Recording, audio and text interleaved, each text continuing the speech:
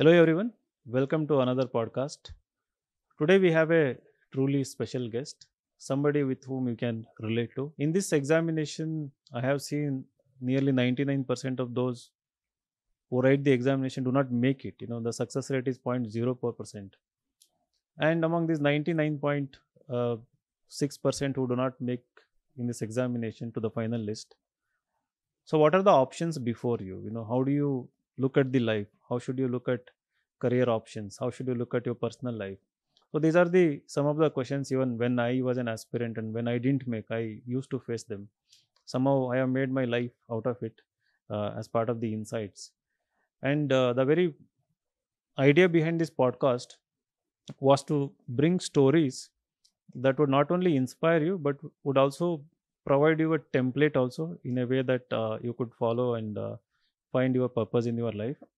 Similarly, he used to be one of our students, and today I'm very proud to say that he has reached, and still I think he's about to scale many more heights. His name is Azgar Ali, and welcome, Azgar. Thank So you. he did his engineering from RV College, and then he did postgraduate diploma in cyber policy from National Law School in Bangalore.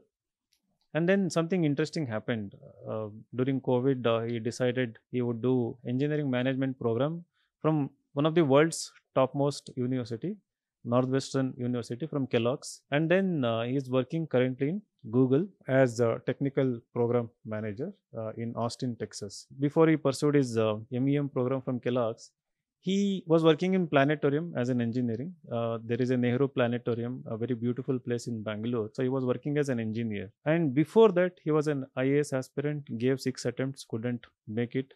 He went till interview and then couldn't make it. And there was an issue with his answer copy in between. And he tried to, have a communication with UPSC. And how UPSC works, but nonetheless in the end he was able to be successful. So all these interesting stories behind his success and how he made it happen, and what was the thought process behind his journey, we will all explore. Welcome to the show. Thank you so much for accepting the invitation and being part of it. Thank you, sir. Thank you. It's an opportunity, and I'm really honored to be here.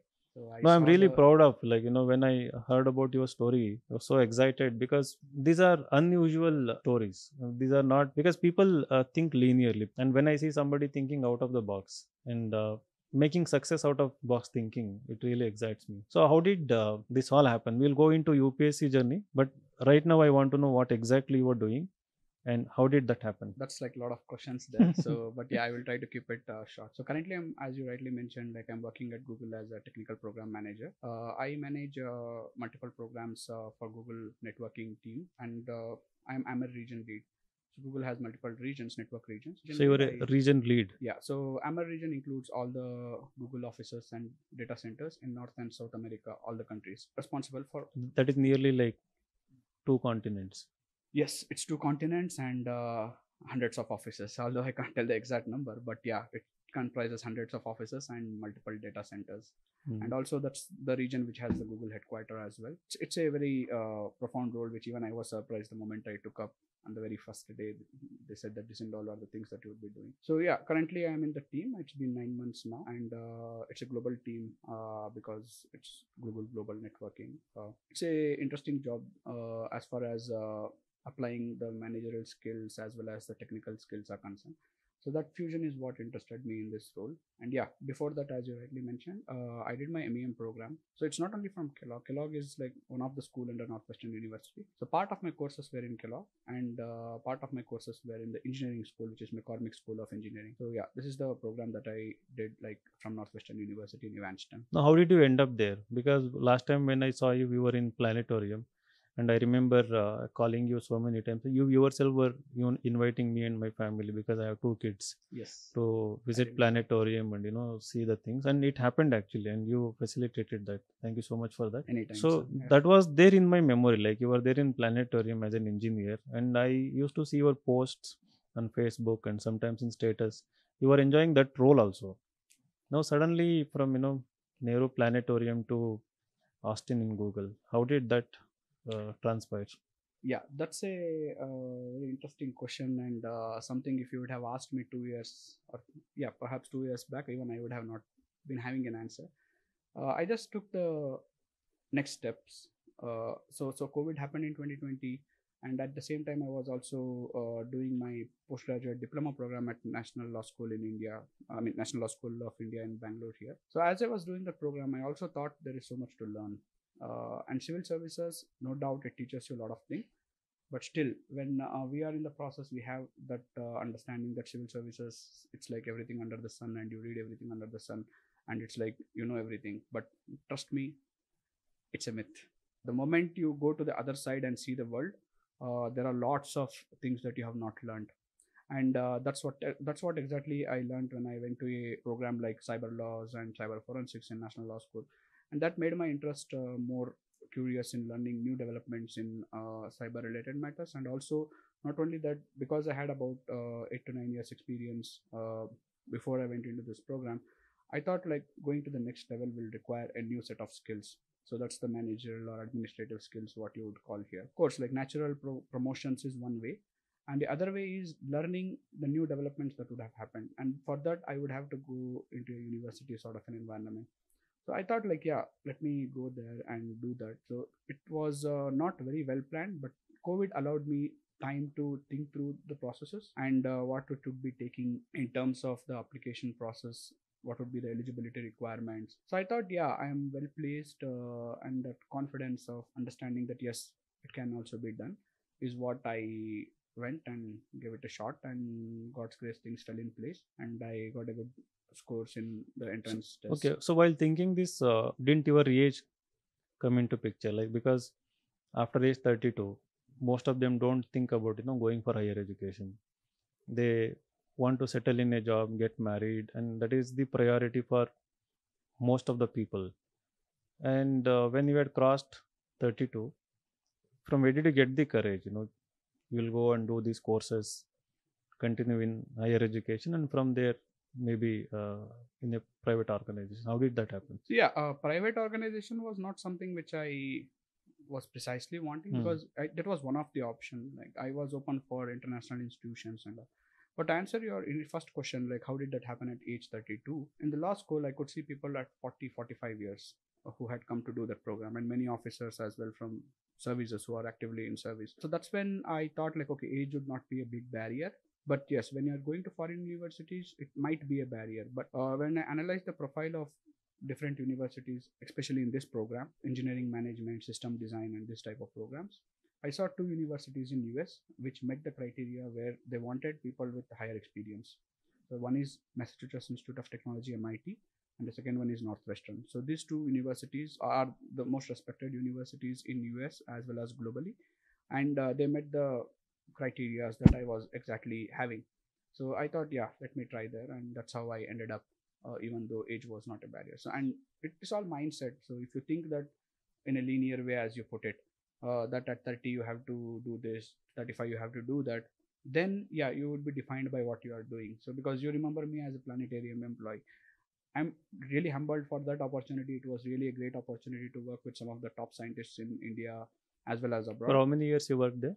It was close to 7 years, 8 months, so almost 8 years. There, I got an opportunity to interact with top scientists in India and as well as in world. You can't be fixated to one position or something. So this job gives you social identity, as we what study in civil services. But social identity is not something which is imposed from outside. You can build your own social identity. So they call it personal branding or whatever. Like you can give it multiple names, but you can always change your path. So whether you want to go from government to private, private to government. So it's all about at that instance of time, with the knowledge and the opportunities that you have to decide. So that's how I decided. COVID was a big reason, I would say. That was unheard that the Indian Railways would be stopping, or something of that sort. So first 1 month, yes, just like everyone, I did like binge watching of Netflix, Amazon Prime, whatever. But then like I thought, okay, I'm not going to have this type of, I mean, at least like probability wise, it is not possible that such opportunity will come again. So I wanted to capitalize on that like once in a century opportunity. So I took up like baby steps, like taking up one step at a time. And in this process, like there was one friend who helped me throughout the journey, and like they were also part of this COVID social entrepreneurship and then activism and all those sort of things. So they were like helping. There was a team which was built as a civil society team, which involved government servants as well as like private sector people. There, when I met like people, like that's when I got to get. So you volunteered for COVID work. So there you Yes. met these people. Yeah, I met these people and they were from different walks of life. So that made me understand, okay, there is another side which can be explored. So, and although I had that initial thoughts that got more better crystallized when I interacted with them. So then I took that initial steps. Okay, let me give GRE, let me give TOEFL, and then let me go write my statement of purpose. So of course, like whatever UPSC knowledge that I had prepared, I wanted to put it for a good use. And So this that was all the knowledge, all the knowledge you had acquired over the years yes, as part of UPSC preparation. So how did that help you? totally helped me at every stage. As you rightly said, 1% or less than 1% clear civil services, and that becomes their identity. But for those who don't clear, I would say it's an asset that you can capitalize without even letting others know where your knowledge is coming from, what is the true source of your knowledge. So for me, civil services helped not only in the application process in terms of writing the statement of purposes or giving the interviews, but also it brings you a change in mindset of how you think. It gives you more structured thinking. That's an asset irrespective of which field you are in, whether you are in government, whether you are in private sector, whether you are in some other academic. So the structured thinking is something very important, and I use it even to this day. It helped me in my application process. It helped me when I was doing my masters. It helped me in my interviews for companies like Google. That's how I used my civil services knowledge. So what was your score in GI? How did you prepare for these exams? Yeah, it's a pretty straightforward process, I would say, unlike civil services, which has lots of open-ended things. So GRE exam is a very structured exam. They test you basically on a little bit of vocabulary and critical thinking of how to use that vocabulary on the verbal side of things, and then on the quant side of thing, like it's a pretty much like 10th class math, I would say. Yeah, English would be a little bit like on a more tougher level compared to quants for people from engineering background. But nevertheless, it's something manageable task if you prepare it in a structured way. Yeah, to answer your question on score, I got about 327 in GRE. That's like 161 in verbal and 166 in points. So that's a very good score, 327. Yeah, good or bad is a relative word. I would say it puts me in the top 10 percentile of people who take the exam. So because universities are not too much worried only about the score. In GRE, they have a very comprehensive, holistic approach for your evaluation. So where GRE scores and TOEFL scores are just part of the process. So your statement of purpose, how well you have communicated, how the program will be fulfilling the delta, and how you are thinking in terms of responding in the interviews. All these things make the components of application decision. But why did you do a postgraduate diploma in cyber law? Like you were working in space department, I mean planetarium. Yeah, that's a good question. As you mentioned, like I was working as an engineer there, and planetarium's role was very versatile. So although I had set of regular functions that I would be doing, but it involved mainly managing the technical side of infrastructure in planetarium. I was responsible for the cyber related regulations to be followed by the planetarium. So that's when I was made this nodal officer for cyber matters, and that made me think, okay, if I have to perform well in that job, I need to have awareness about the laws related to that field. And when I went and explored the opportunities, I thought like law school provided a very good program, which was a hybrid sort of a program where some classes will be online, some classes offline, and it was matching my working schedule as well. So I thought, yeah, why not? So was there any entrance for NLS or? Yeah, for PG diploma there was no entrance. I mean, as such entrance exam or anything, but yeah, they do require you to have certain eligibility criteria met. Like you need to have graduated like degree. Engineering stream. Not exactly engineering. I think engineering, yes, they fit the bill, but I think there are other programs. Some job experience also. I don't think job experience was required. I'm sorry, like I'm not really aware of the eligibility criteria, but they do really need one degree to be completed before you go into postgraduate diploma. Okay. So that was one of the clear requirements that I remember. You said that like 6 to 7 years you worked in planetarium. Which means when you were an aspirant, you landed that job. Yes. Right. Like when did you start your preparation? And after how many years or attempts you thought that you should, get a job? When did you get this job? And how did you manage with the job, like remaining attempts? Okay. So that's a good question. So after my engineering, I worked in a private company for about 6 months. And then I thought, okay, let me venture into civil services. So in 2011, I started my preparation. For 2 years, I prepared, and both the times I cleared prelims, but I couldn't clear mains. Then I thought after 2 years, let me do some job. But I did not wanted a job which would be intensive in terms of hours that I would be putting, or it would be mentally demanding. So that's when I thought I should take up something where I have interest. I like teaching, and I like science, physics, and those sort of. So that's when I started my job at Base Educational Services, which trains students on IIT entrances exam. So I was teaching there as I was teaching as a physics faculty there. So that job eventually landed me in planetarium, because after doing job for 1 year there, Bangalore Planetarium had invited like applications for a role in engineering division. So I applied, and fortunately I got, that was one position. So, and that job really fit the. So this was in the 2014. 14 January. And then you restarted preparation. I was preparing in 13 as well. Yeah. When I was teaching at Base. Okay. That year I cleared mains and I went to interview. So in 2013 exam, that is 14 interview. 14. So at the same time I joined new job at Planetarium as well. And Planetarium team and leadership was really very supportive of my aspirations. At the same time, they gave me autonomy to do the job and bring in new ideas to in the job. So that is something which I like. So it was not, I never saw it as a job. I saw it as a passionate work for which I was getting paid. So on one side, it helped me get some work experience so that my resume did not look blank there. And at the same time, I was doing a job which I was liking. And my job essentially involved lots of things where I was updated with what is happening in science and converting that into a layman's term, because that's exactly planetarium type institutions are for. So when I did that, my own knowledge increased, and this knowledge is again part of a section in civil services. So why not? So you get 3 attempts well in the job. I would say it was 4 attempts. Like totally I wrote 7 mains. You wrote 7 mains? Yes. So I gave 2 interviews in civil services and 1 interview on Deputy Central Intelligence Officer. Like that's again a UPSC conducted examination, in which I got into reserve list. But yeah, I did not go there, and like that's when like all this COVID thing happened. And so your last attempt was in civil services? It was 2017, I think. 17. Okay. So 18 like was the results. Yeah, correct.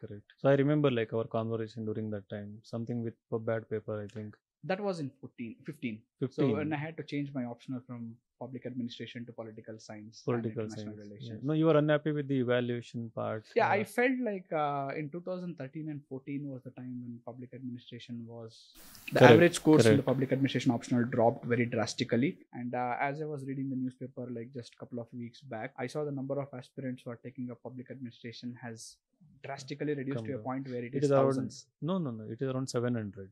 Is it? Okay. Yes. So they said that like what was once upon a time 7,000 number in mains has dropped to close to 1,000 number in PubBad. So that's the kind of trajectory for PubBad it was. And I was a little bit unhappy. And good that you brought up the topic of me writing to Secretary of UPSC. Yeah, right. So these are the things I felt somewhere helped me. I am proactive in whatever I try to do. So I never go by the fact that like, okay, UPSC did not select me, so that is the end of it or something. So I thought like, why not maybe there might be some mistake or something. I wrote to the secretary, and the usual response people thought was they would not be responding. But coincidentally, when I followed up, they did responded, and they said that there is no process for re-evaluation or something, but we can do the retotaling sort of a thing. Yeah, that all those activities that I did right. So it helped me remove the fear of reaching the authorities or anyone. So you can reach out to anyone is what I thought, like whether it is secretary of UPSC or whether it is some other country's prime minister, it doesn't even matter. So it's all about how proactive you are in terms of reaching out to. No, that's a very good point you are making, because that is something I witness every day. There are students, again, we have this general mindset of, complaining. Yeah. What we do is that, we complain about against some institution, against some individuals. So in our private spaces, in our regular conversations. But I think the way you proactively took step, So if we all take that, it can be at institution, like somebody coming and asking me something Yes. as a student, instead of deciding among themselves, or some of us reaching out to authorities when we see certain injustices or mistakes. Yes. Wherever it is, I think that the world will be a lot better place, I think. As I was saying, we should not be fearing to reaching out to authorities or leaders when you have like some genuine request to make. If it's out of a social interest, motivation that you are doing. So in this case, it was as the ambassador took note and he took steps to ensure that all the visas are, and they expedited the process of visa processing, and they got the visas in 1 month, which is unheard of. Correct. When it goes through 221G, and that eventually led me to build a network.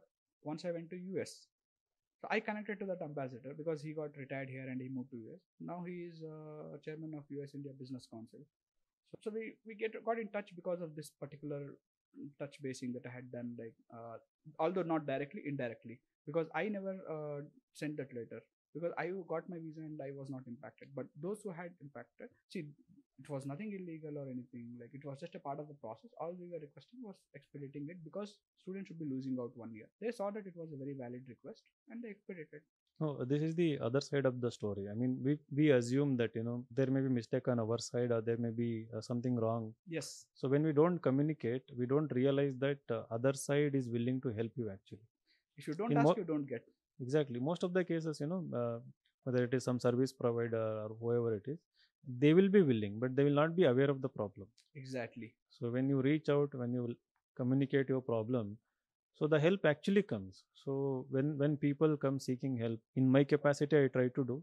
Sometimes I tell them, go and communicate. There are influential people, there are public figures, there are responsible people in your society, in your community. If you go and share them, whatever problem you are going through, actually they will come and help.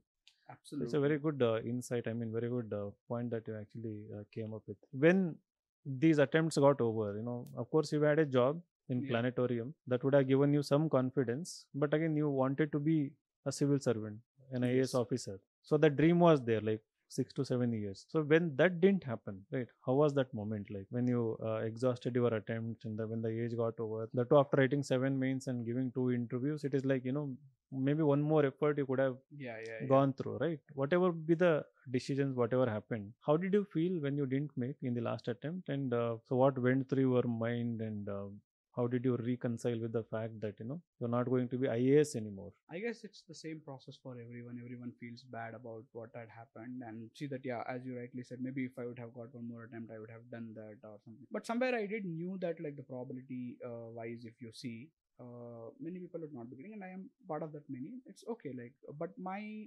whole motivation when I was preparing right from day one was I wanted to gain as much knowledge as possible, and civil services is one platform which helps you develop that skill throughout the preparation phase. So 7 mains, it was not that I was totally preparing for civil services alone. I had my job and I had to do things there as well. All these things was difficult when I got to know that, yeah, I will not be like going into civil services. But as they say, sometimes things don't turn up if you see that way, but actually they would have turned up well for you. And now in the hindsight, as they say, in hindsight everyone is wise. I am happy with what I have got. Like I would not be trading it with civil services now. Of course, obviously, like being a program manager, technical program manager for 2 continents, especially with respect to a very key aspect of their entire process, or I would say existence, that data management and data center management. So that's a good profile. But my next question was going to be related to the current job. So when you say that, that is what excited me. Like planetarium is a small piece of land in Bangalore, right? From there, now we were in Texas, Austin, so where many people would love to go and be part of that dream journey. And then again, that's a very big company, Google. I attribute my insights existence to Google. Yeah, I know that. No, honestly, like without Google there is no insights, absolutely no, not possible. So I'm always grateful for that actually. So now when you were managing 2 continents, what exactly you do? Like what are the people you interact? So yeah, actually there are not much like confidential things because that are more technical in nature, which I will not be speaking about. But as far as the interaction is concerned, I interact with multiple stakeholders. The role of technical program manager requires you to interact with a diverse set of people with diverse set of skills. So in my current role, I have about 5 project managers working for these programs that I am doing, and like they get the job done from multiple engineers who are working in coordination with them. So as a technical program manager for AMR region lead, I own programs. So failure or success of those programs depend on me, and I will be accountable for this program. And these programs have hundreds of projects under it. So for example, if I take up one data center, it has multiple sites within it, and each site has certain network devices to be maybe replaced, or maybe like some new configurations pushed into it, and make the whole DC site or office site ready for the next generation networks that we are planning at Google. So facilitating that process is what is my role. At the same time, I need to have clear metrics of what is the progress, where do I stand. So in terms of interaction, it could be an engineering team, it could be a vendor like OEM, original equipment manufacturer, like companies like Cisco, Aruba, Arista, and then Juniper Networks, Palo Alto Network. Apart from these OEMs, I also interact with my own leadership team, like which comprises maybe directors and vice presidents at times. And So we you have to have that interact with skill. them and get the job done in terms of upgrading the infrastructure, upgrading the devices. Devices and facilitating new programs. Like for instance, like we have some programs which are aimed towards future. So it's like you are at a particular point and you have to reach a particular goal that you have set for yourself. As a company, they have that goal, and to bridge that gap, you need to facilitate some projects and programs to its Now, success. see, that's a very big responsibility. Yes. I'm just curious.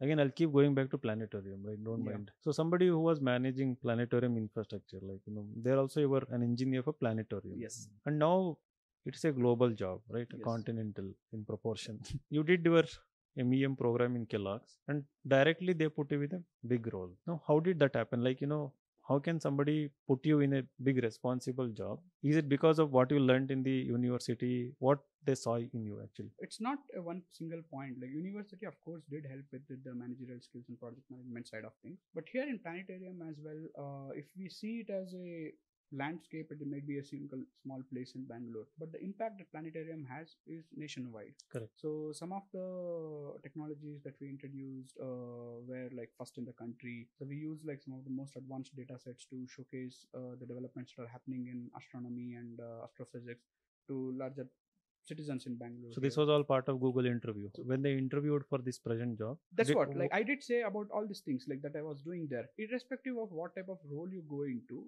all they are looking is for transferable skills. Transferable skills can come from anywhere. It can come from a place like Insights, where you might be managing certain programs for certain things. So they are seeing if you have that aptitude for those skills. In case of engineering management role, which TPM role is, they see that you have good technical judgment and technical skills, and also managerial skills.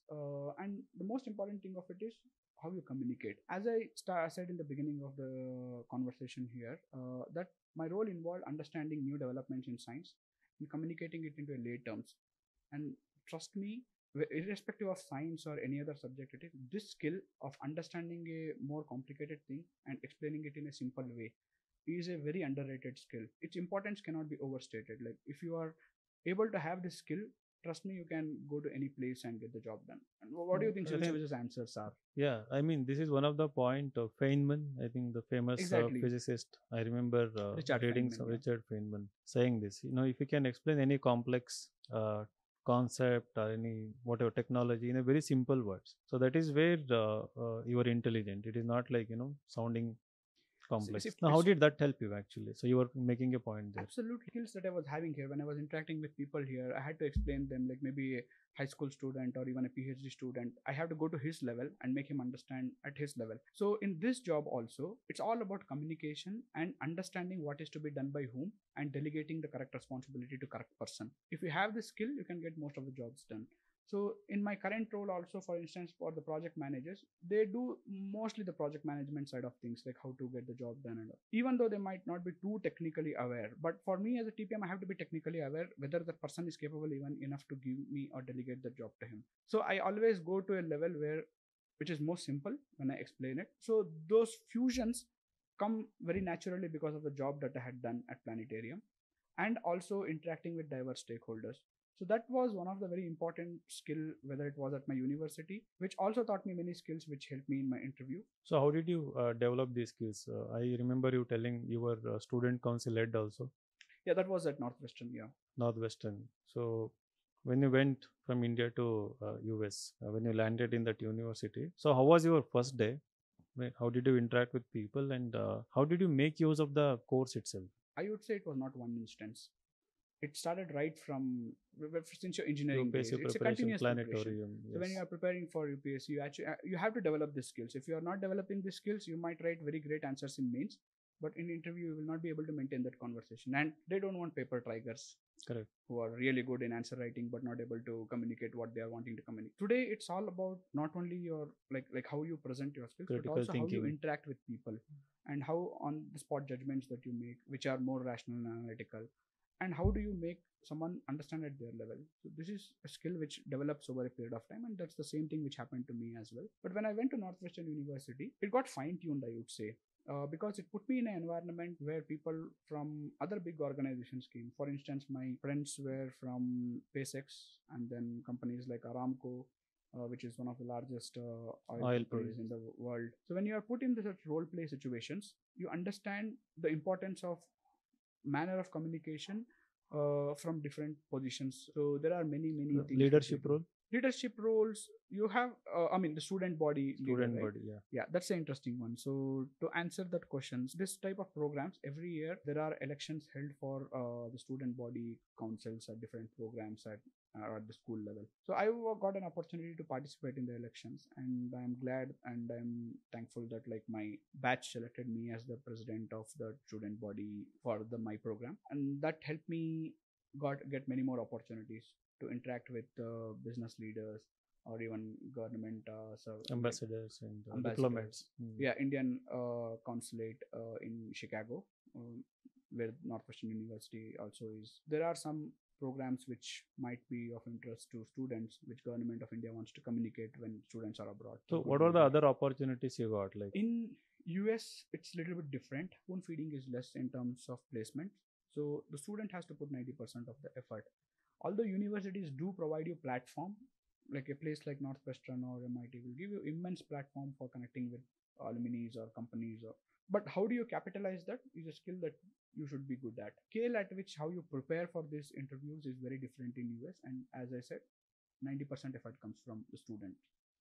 And university facilitates the process. They have career cells, they have opportunities where they help you build your resume, take mock interviews for different roles that you would be applying. So the university does provide opportunities, but the companies are really very much selective in US, I would say, in terms of so you directly landed in Google, or like you got other opportunities? I did have interviews lined up in other places as well. Like initially, when I went to the university, I was getting familiarized with what and all are the opportunities, other opportunities that I have, because I was coming from a government like background. So I had to understand what is the ecosystem out there.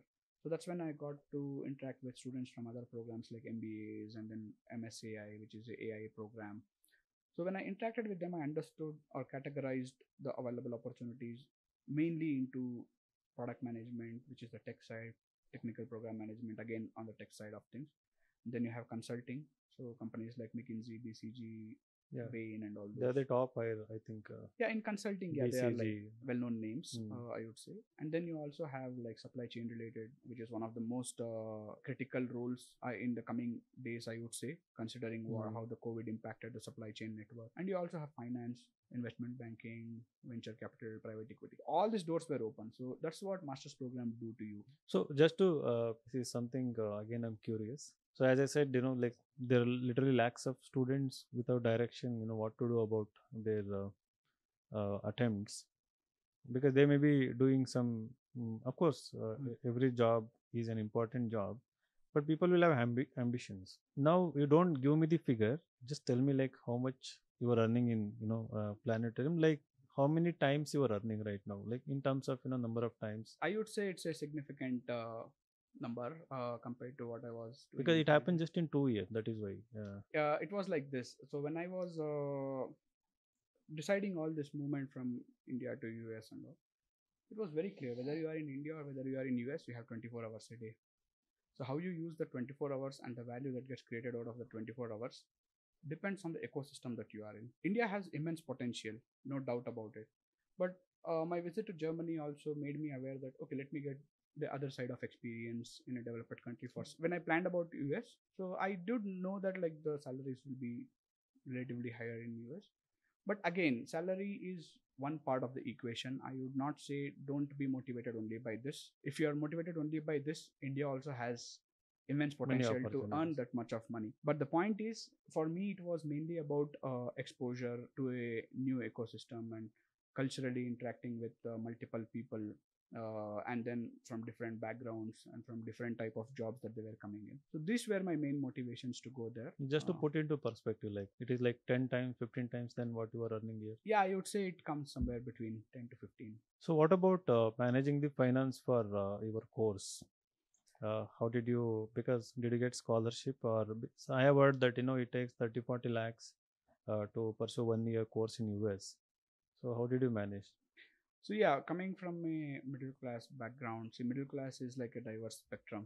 So you can have a higher middle class, or I would say middle class. So it took a little bit of effort for me to arrange the finances, but I'm really grateful for people who helped me in terms of facilitating the amount at the right time. But predominantly, it was a bank loan from a nationalized bank. Of course, again, like 30 to 40 lakhs that you said, it depends on which university you choose and then what type of program you go into. So all those factors go in. I mean, Northwestern is an expensive university, even by US standards. So it took almost like close to 80 lakhs for my program. But it is like still 1/3 of what an MBA in Kellogg would be costing. So, like finance side of things. But I would say it was worth an investment. As you said, And like if more than finance, it's more about, the kind of I would network. say if you have the skills, if you build your network, and if you know how to capitalize the network, finances will be taken care of itself. When I was preparing for civil services, the mindset that I carried was very different towards money. Now the mindset that I have towards money is very different. What is the mindset you have now? So for instance, like here it was more towards saving and Yeah. trying to minimize my expenses and all this. Once you go and like once you start earning, you should know the financial literacy at that level. So financial literacy is not only about how to use money or like how to do transactions. See, when you're earning in lakhs, your mindset towards money is one thing. When you're earning in crores, your money mindset is different thing. So when you're earning in say thousands of crores, your mindset towards it is different. So I would say currently I would look more towards percentages rather than the absolute figures. So if I'm devoting this much of time, what is the return on investment in terms of percentage? That mindset is something maybe which came from my program, but more importantly from my friend who was deep into finances. He is into that field. So he works at Morgan Stanley Bank now. So he taught me like it's very important how you see money, because money can be earned, but how do you sustain that money is more important. And network, the network that you create, very very important. It's more important. It's a very underrated skill in India. I would say like you just focus on the job, you get the job, and then like you settle in life. I guess pretty much even in US that's what most of the people like who migrate from here do. But if you get into interacting with people from different backgrounds, So that is when we get ideas, ideas. So the diversity of your network matters. So it's not only about say I know Correct. this officer or that politician or this politician or So this people engineer from or that. different backgrounds matter. All the backgrounds you should have good contacts. Yeah, like you were talking about, social networking and building social capital basically. But again, as an UPSC aspirant, what happens is that people are living in their own, shells, in their own cabins, in their own small social setup. And again, the very thinking is completely dominated by how to crack the examination. So beyond that, most people will not have the courage. So the question is to move into a right direction if things do not manifest in UPSC. So what kind of strategy or what kind of thinking you think, in hindsight, or the way you prepared, the way you built your personality and profile? So what candidates should do during preparation so that they have these opportunities opening up for them? If someone doesn't end up clearing civil services, they need to have a backup. So this backup is not something like a plan B or something. It should start from their own skills. Like a person has to understand why he's preparing for civil service, what are his strengths, because civil services draws aspirants from diverse backgrounds. So each person is different there. In my case, it was my strong interest towards science engineering and these sort of things. I built upon those as I was preparing for civil services. I was very clear that okay, if not civil services, I can always put my other skills into use. So that's one thing where a person has to actively and consciously put efforts towards building their own profiles when they are actually preparing for civil services. Second thing is the network. So when you are preparing for civil services, you have immense time. At the same time, there is also a perception built that I don't have enough time. I have to cover that syllabus. I have to cover this syllabus.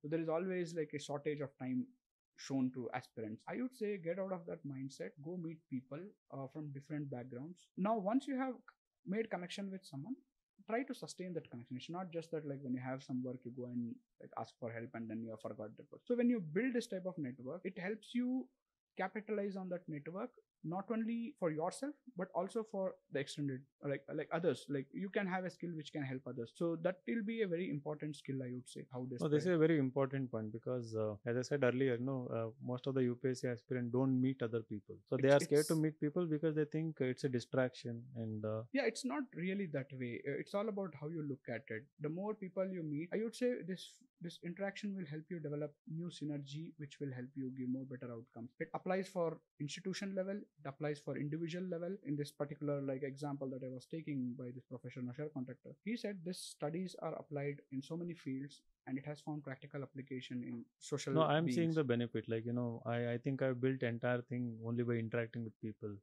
I would say that like I mean, if you see even the IAS network, let us take. So why do you think like everyone wants to go into civil services and like they get the most maximum opportunity? So there was this person who came at Kellogg and he was speaking. What makes someone powerful? It's like the ability to allocate resources with widest discretion. Like the power is nothing but your maximum discretion to allocate maximum resources to any group that you are interested in. So you can build your own network. That is something which I am trying to emphasize in this conversation. Be proactive in building your network in a way that it's not limited to your 4 or 5 civil service aspirants who are preparing along with you and then having the dreams of going to love things happen there. That's important. Yeah, that's like part of the goal. But what is more important is if civil services happens or doesn't happen, you have a network enough to get the things done. So that network can be consciously built is what I'm trying to say. Maybe it might take a little bit time, more time than maybe civil services would take. But having said that, you can altogether tap networks which civil servants can't tap because of their own like restrictions or the limitations that they have. So what about the future? So you were a technical program manager, and so what about the further growth in the organization? How is it? Yeah, it's like Google as an organization has like really good opportunity. Can you become CEO of Google someday? See, Google type of companies allow you to grow if you are at right, like if you bring in skills and impact. They never bother about designations. They always see in terms of landed impact. What have you done being in this role? I think that definition of power, I think, applies here also, the one you gave. I would say, given this opportunity for you to be in Google and use the Google's resources, what impact can you do? Not only for company, but as a society as a whole, because Google always thinks from billion users perspective. So that's what was the part of our training also. So whatever you do, you have to be very careful in terms of how it impacts the end user. So tomorrow, a person who is depending on Google Maps, he can end up in wrong place if you take a wrong decision. Like if you are not careful enough in what you are building. So likewise, people who rely on health related tools that Google is building, or even like the impact of Google, I need not even say. Correct. Like, so based on the amount of impact you can leave, the growth is proportional. Absolutely. So if you are giving contribution, they will be more than happy to promote. So maybe 15-20 years later, you may be the CEO. We never know. I don't know. That's like too much deep into future, because 2 years before I did not even know that I will be ending up in Google. So but the possibility exists. I believe you can do it because the kind of network you are building and your ability to reach to people, and I'm seeing that in action actually. So even if you don't become important, or even if you're just a normal human being, that ability itself to get in touch with people, irrespective of who they are, where they are. So I think if it is part of your personality, I think the potential to grow is... Yeah, that is something true, and that's exactly what I was emphasizing. It's not only building your network or circle around you, but also sustaining that. So I have friends like from my school days to these days. I think it's pretty much with everyone, but I would emphasize, don't just make like transactional contacts, make something tangible out of it. And to answer your question about being CEO or anything, I would say, see, CEO has a job to do, and that's an important role, no doubt about it. But it doesn't mean that other jobs are not important. So my aim would be to, whatever opportunities come to me, I want to use it 100% efficiently. So if I'm able to do that even at my current level, I know I can create much impact. There are immense opportunities to do that. It's all about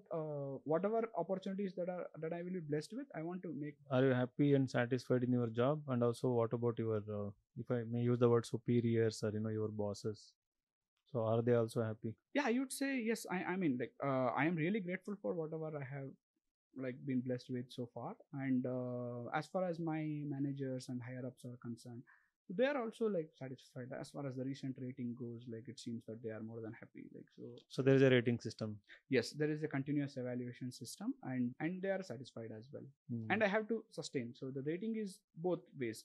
It's not for company to rate me, but also for me to understand like how I can use the company resources, because company is also interested in my career development.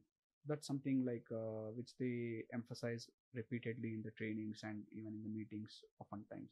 So I have to use that and continuously grow from there.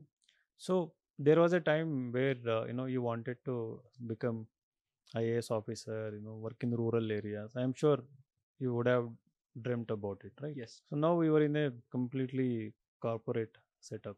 So is there a part within you which still says the, like, like Swadesh, like let's go back home and lit a bulb in a village, something like that? Absolutely. So, if you recall the initial conversation that you had, the Insights existence is based on Google. So, Google emphasizes way too much on building small and medium enterprises. So now these enterprises can be in a rural part of India or elsewhere. So now it's not that like I don't want to come back. I would definitely want to come back at a later point after gaining some experience. But at the same time, now the way how I look at it is service can be provided from any position that you are having. It's not only that civil services is the only route, because I see many civil servants reaching out to me when I was doing masters that they want to come to US and they wanted to do that. So these are people who are in IAS and IPS. So it's like people are also becoming aware that there has to be more cross fertilization on both the sides. So I think government of India allows you to do higher studies in foreign countries. I don't know, like it was stopped during COVID, but I don't know that like people have done it, and there will be people who will be doing it, and some of them have even went to the extent of resigning the job and doing it in places like Cambridge and all those. So we have Chat GPT. Yeah. And so Microsoft has acquired it, and you have Bard. So I'm not going to technical stuff. My more interest is with respect to civil services. So now you sitting in Google, how do you see this artificial intelligence impacting the exams like civil services or education system in India? I just want to know. See, AI is going to have an impact, and it is not going to, it is already having impact. The loan that you get sanctioned with, somewhere down the line, it is the decision is taken by the AI there. So they say the system is taking the decision. I would say there will be a growth more and more in terms of generative AI content, because that's where the noise is currently being made and lots of investments are being made. But having said that, this and all like help you make your life easy, but they don't create knowledge. They just synthesize the knowledge that is already existing and provide you an answer with it. So if you see how this large language models work, they use like transformers, and then like it's all about probabilities at the end of the day, and you see if this word is used and what should be the next word based on the topic that you have given. That's what, like there is like a Wikipedia set, like data set type of an like data that you train it with, and then it gives you some question that you ask, it gives you the synthesis of that knowledge. But the real knowledge, I would say, lies in understanding how to use this type of developments that are happening. The impact will definitely be there in terms of content creation and then education. Yes, on both the sides, I would say positive as well as negative. Of course, we are discussing lots of things. I remember an occasion where you came and requested for evaluating papers here pro bono. So you didn't want any remuneration. Like, why did you decide to become evaluator at Insights, I guess? Actually, it was in my own interest as well, I will be honest. So my reasoning was like I was in a job and I was not getting enough time to do the answer writings. But at the same time, to improve upon my answers, I wanted to understand the kind of answers that are coming in the exam. So Insights being a place where many students come and write essays, being an evaluator is a vantage point where I get to peep into all the answers and all quality of answers and kind of answers that students are writing. That was the main reason why I. So as part of this entire examination preparation, definitely it has enriched you. You gained knowledge and you gained certain experiences. So today, which of these are coming, very handy for you in your current job? If you see the civil services exam notification, people don't emphasize like the information which UPSC gives, but they depend a lot on what coaching centers say. But if you see clearly the gazette notification, they say what they are looking for in the answer. Answer where you are able to take a opinion on conflicting socio-economic goals in a structured way, Precise. precisely succinct manner. So all these are the hints that UPSC is giving you to have you in your answers. So these skills, if you see, are not only relevant for civil services alone. These are the skills exactly a job in Google or like a job in McKinsey would be requiring. So that's the reason if you see the interview selection process of civil services or interview selection process of McKinsey or interview selection process of Google, they always give you open-ended questions. They never ask you a very closed set of questions. Those questions lead you to answer based on what your real personality is. So if your answer is structured, succinct, concise, precise to what you are answering and backed by data, it will be appreciated whether it is UPSC or Google. That skill is what is helping me to answer your question. So And also to interact with your clients also, and to come up with ideas in your present yes, role. It may be coming handy. yes, coming handy. And for instance, we are required, like when I was doing masters, I was required to write briefs on some articles, and so that's exactly what your main answers are. So it was like so quick that, as I said frequently in this like whole interaction, the subtle nature of help that your preparation does, it's really insane. So we should know how to apply it, when to apply, where to apply. I think. Yes. What about your association with Insights IAS? So we Like started in 2014 January so because it, you I started was there like since almost like the not the exact initial days, but yes, 15, I from think. the initial days when Insights was just starting out as a small like unit there. Mm. And I am really like amazed by the scale, and also it's really inspiring to see the growth that Insights has had. So I made a good connections and network here as well, apart from the civil services learning that happened Mm. through my answer writing and your feedback. Mm. So yeah, this is my opinion. I wish all the very best for Insights to scale more. Right. I keep suggesting students who come to me and tell after 3 attempts, 4 attempts, what to do. So now I have a clear guidance for them.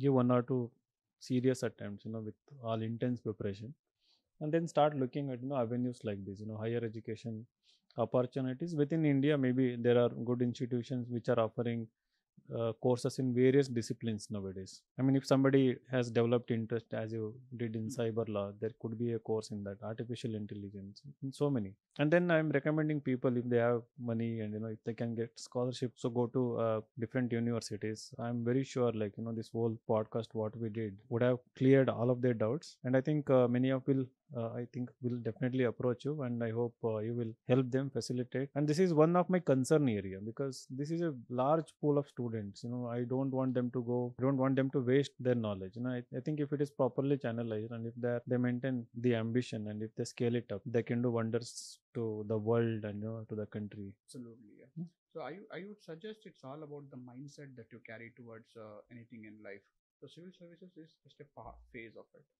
Whether you clear it or whether you don't clear it, it's life is going to be there. So how you look at it, like whether it is success, failures. So nothing is permanent. So it's very important that we have a more humble outlook towards life, and we all are coexisting. So nobody is superior. Nobody is. If you are happy with your life, I think you have achieved your goal. Having a good mindset and optimistic mindset towards anything in life is what would be more helpful. If I would have not prepared for civil services, I would have been a different person. Maybe things would have unfolded in a different way. But having said that, if you have well prepared for civil services, I'm pretty sure you will do something good in your life.